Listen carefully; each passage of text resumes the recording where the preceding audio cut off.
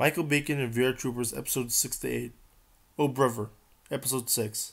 JB and Caitlin go after Josh after the brothers have a conflict, which create the VR Troopers to try and guide them through the lesson of the day.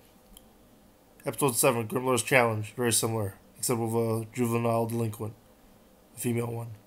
Ryan and JB see each other on screen. JB takes in Spider-Bot.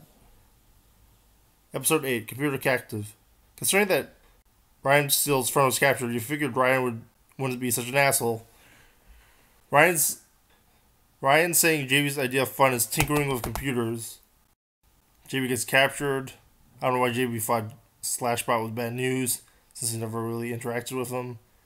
Caitlin showed a lot of concern for his friend, as JB was cool. Not to mention that she might get in trouble if Woody didn't mention that 3 new tech from JB. You know JB, maybe if you get charged, you might be able to get out of college, a career on the top of karate. It was, however, cool that much of the episode revolved around JB and him being weak in a true dramatic fashion in VR Troopers history. If you can get around the poor misses in editing and dailies. Caitlin was a cool backup, and JB saved the end of the day. Hello, everybody. Are you ready to meet a Telltale animator? How about someone who worked on Up or Hotel Transylvania?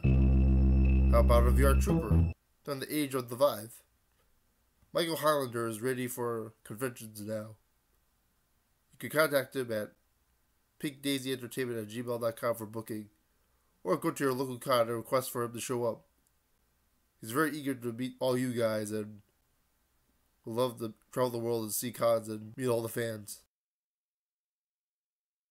His work is absolutely fantastic, from acting, from martial arts, to animating, working at a great school such as Ringling, or companies such as Disney, Telltale, DreamWorks, etc.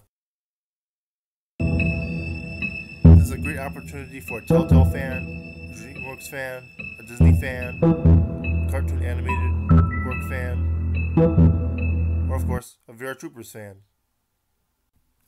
Even if you're not a big fan of those companies or the works or the features or whatever, you have to admit he's an interesting guy. He's been around. He probably has a lot of interesting stories to tell. So please, contact your con or contact pinkdaisyentertainment@gmail.com to book Michael Hollander now. Alright, that's it, guys. We are VR.